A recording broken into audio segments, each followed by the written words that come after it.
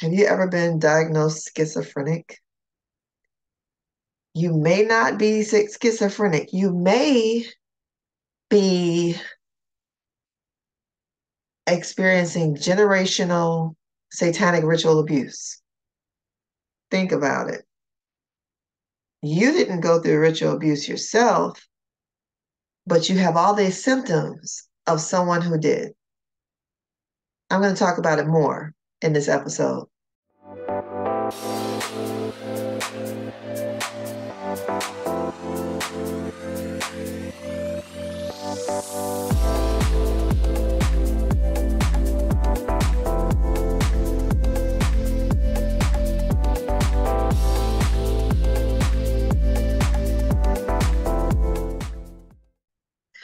Hi, I'm Joy with Breaking Curses 101, and welcome to my channel.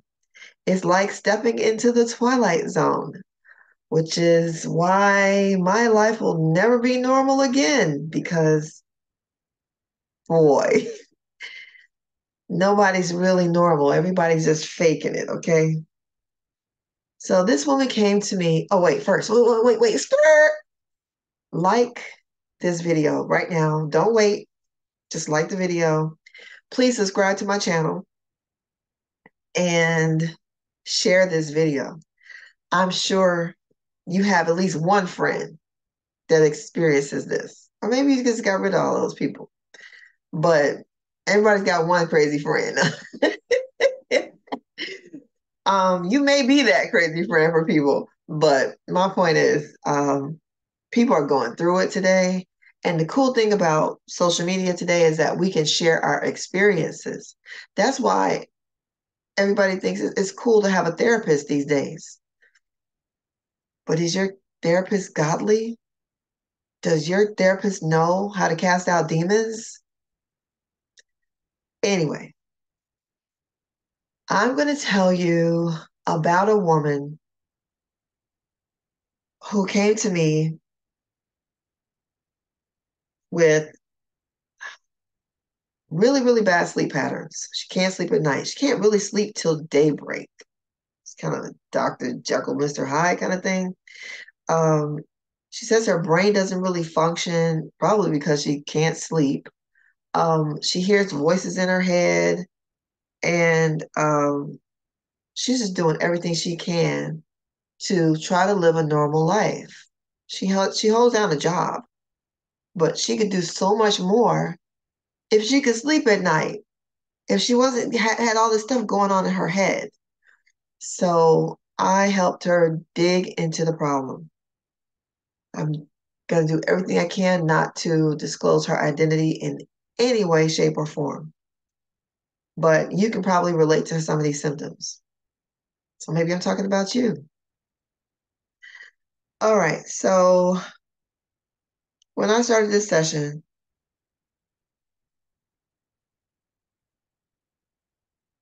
she kept hearing that she was like the spirit spouse who claims her as a wife is Samuel Smith. He came in 1192 and he considered himself a pharaoh. I mean, I figured she was dealing with some kind of pharaoh because she attracts narcissists. And so the pharaohs are narcissists. So I called up the pharaoh first, and then boom, Samuel Smith showed up. She is his spirit spouse. He has sacrificed 11 million children. 11 million. So this principality is claiming all this blood. And then she hears the name Pharaoh Carolina.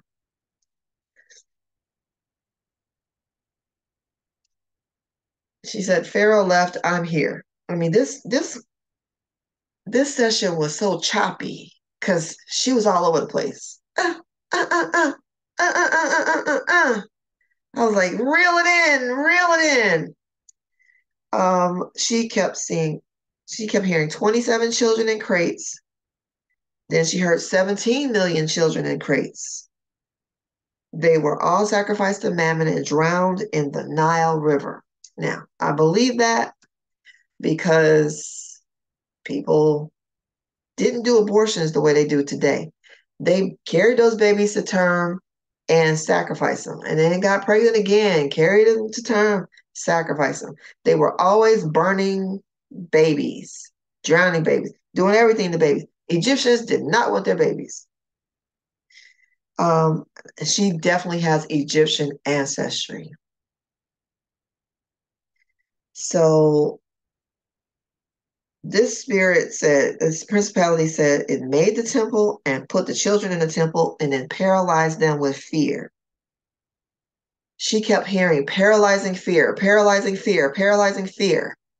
So I started to put things together.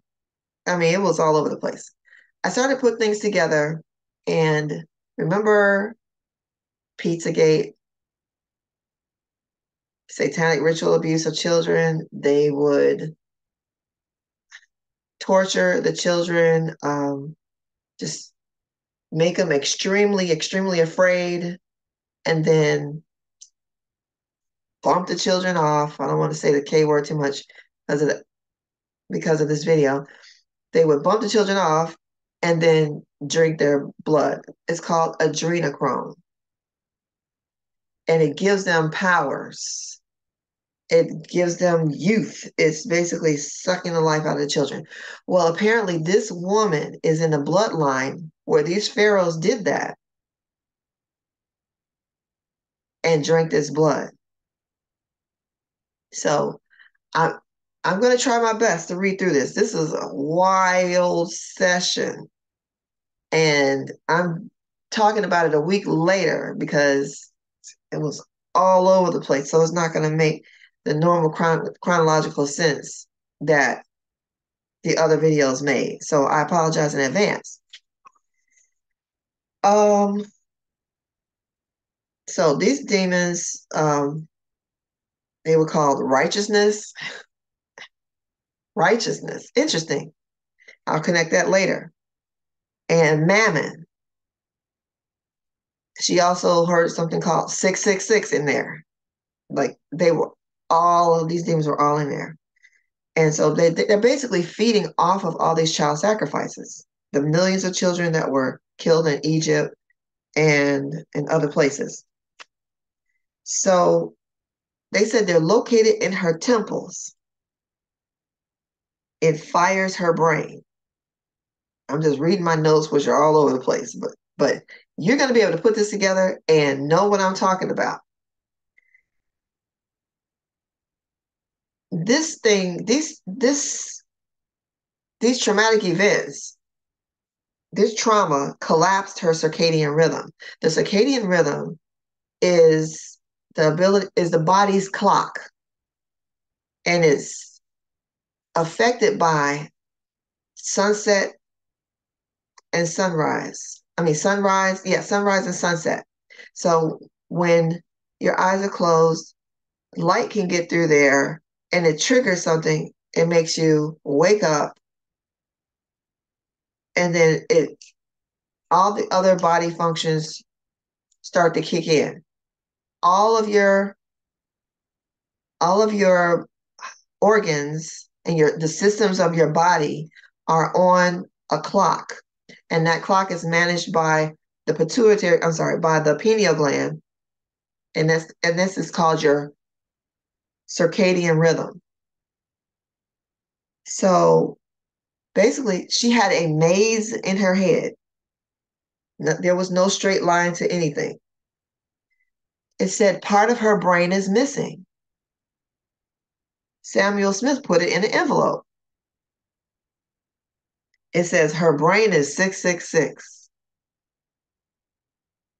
Elijah's mother is in her brain. It erased great parts of her brain. All right, so this is what I'm hearing at the beginning of the session, right? It gets crazier from here. Hold on. Stay to the end.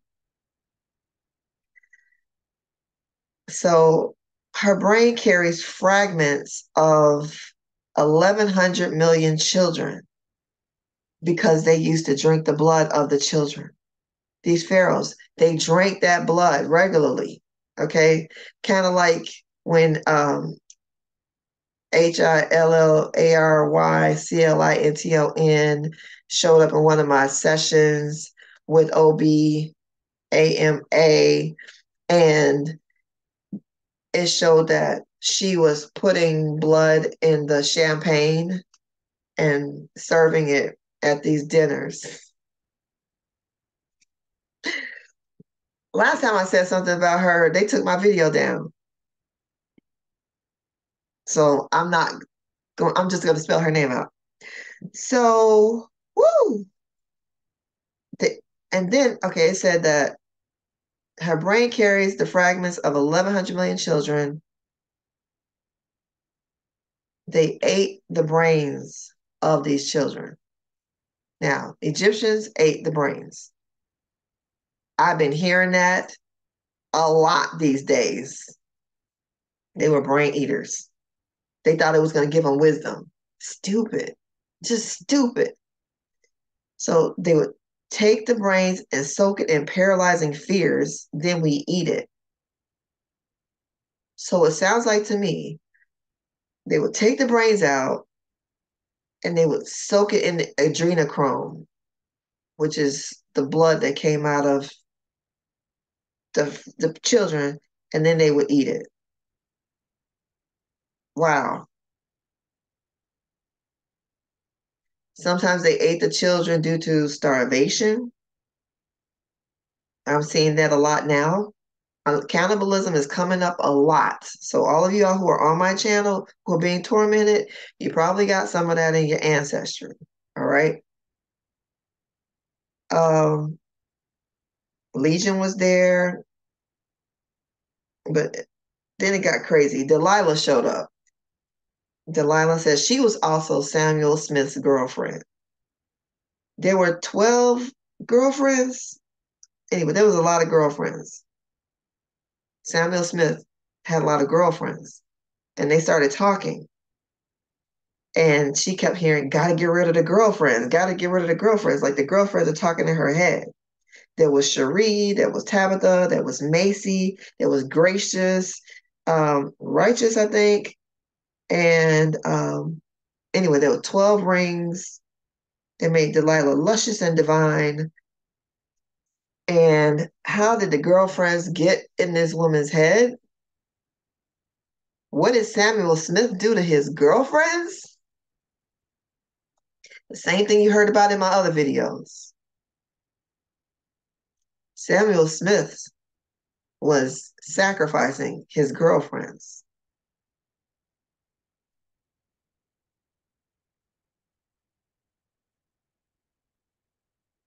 He was drilling a hole in their head, sucking out their brains and eating their brains for power. I've been hearing that for at least a year. It's coming up in these people's sessions. Native Americans, Mexican Americans, Latinos, and now this woman from the Middle East. So her ancestry is like Middle Eastern. So, Pharaoh wanted to be admired. I heard this before. When the guy wanted the power to drop a woman's drawers, sexual power, like the Latin lover power, they had to eat the brains of the woman and her female organs, and that gave them sexual power to get any woman they wanted. So here we go. She's suffering the trauma from that happening in the ancestry. So this Pharaoh said he didn't have a good brain, so he wanted more. Okay, what did it do to her? She can't do anything. Like she can't accomplish what she wants. She's stuck at these low-level jobs, basically just looking cute. Helps. It helps when you look cute. So it said that her brain is in the mammon crate. So she's missing soul fragments of her brain. It's in the mammon crate.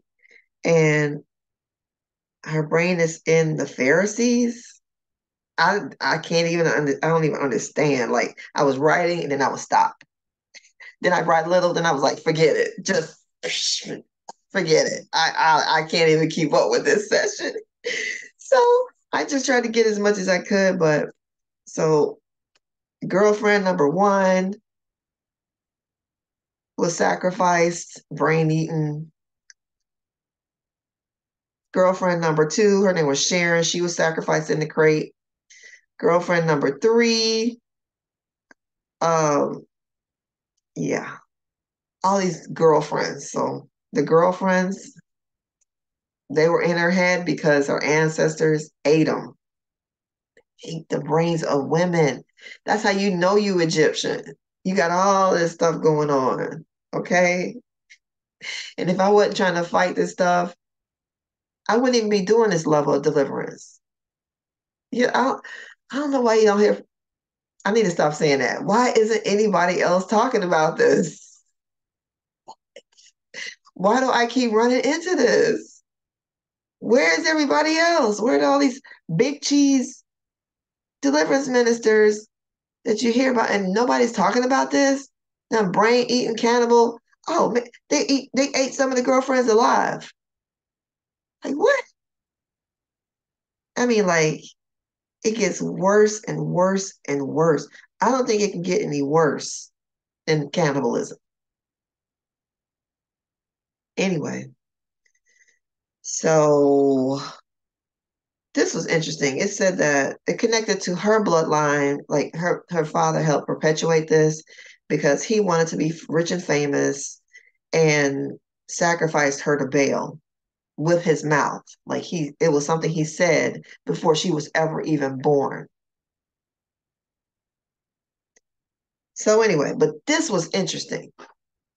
The Irish part of her bloodline came up and it was a sect named after the Irish side of the family. So just take it. Irish name sect, SECT. Them Irish people, woo wee. Everybody got their brand of nasty. But the Irish people want to be seen as good and righteous and pure. If you're Irish, let me know if I'm right. Let me know if I'm wrong.